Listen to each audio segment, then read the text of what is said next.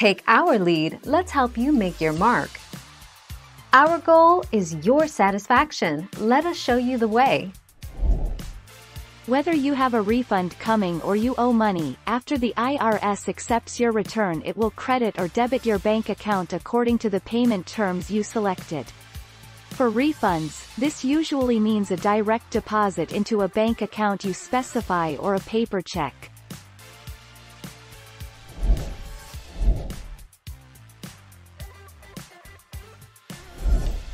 Take our lead.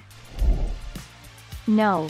Once your return is accepted by the IRS, it can't be rejected. If anything, they may send a letter or notice requesting additional support if needed. The IRS operations are limited during the COVID-19 pandemic.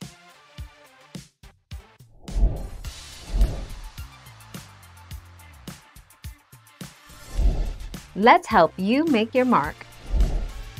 Once your federal and/or state return has been accepted, you will be able to check your status with the IRS or state once they have processed your return. You may also call 1-800-829-4477 to check on the status of your federal income tax refund.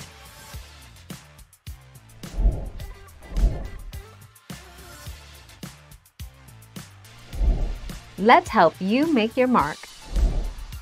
As such, if you didn't file a return for the past 2 years, you may not have made it onto the IRS distribution list.